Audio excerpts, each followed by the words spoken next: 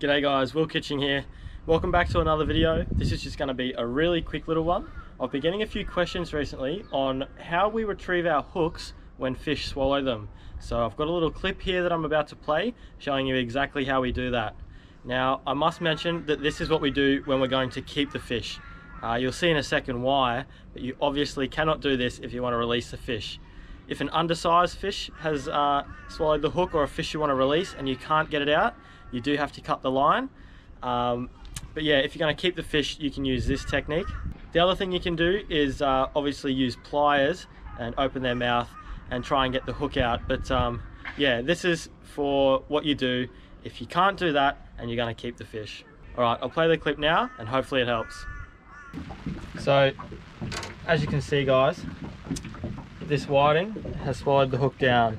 Can't get it with our fingers or with pliers or anything.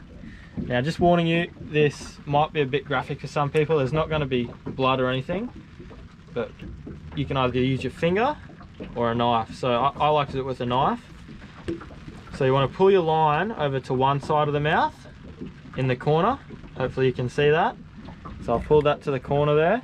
I'm holding it tight around the head, and I'm just going to hold that line with my finger over to one side.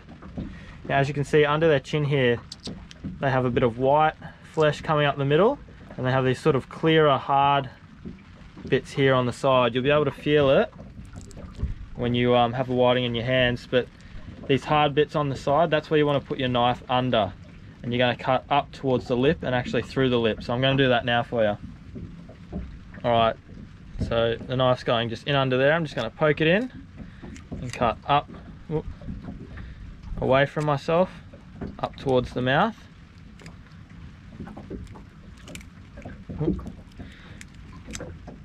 And then you'll have your knife out through the lip there and cut up through. So now once you've done that, you can get your line and feed it down that cut you've just made. As you can see there, you find the hook, and that one has swallowed it right down. But that's how you can retrieve the hook, and you don't have to cut it off and retie it or anything like that. And there's that whiting. If you're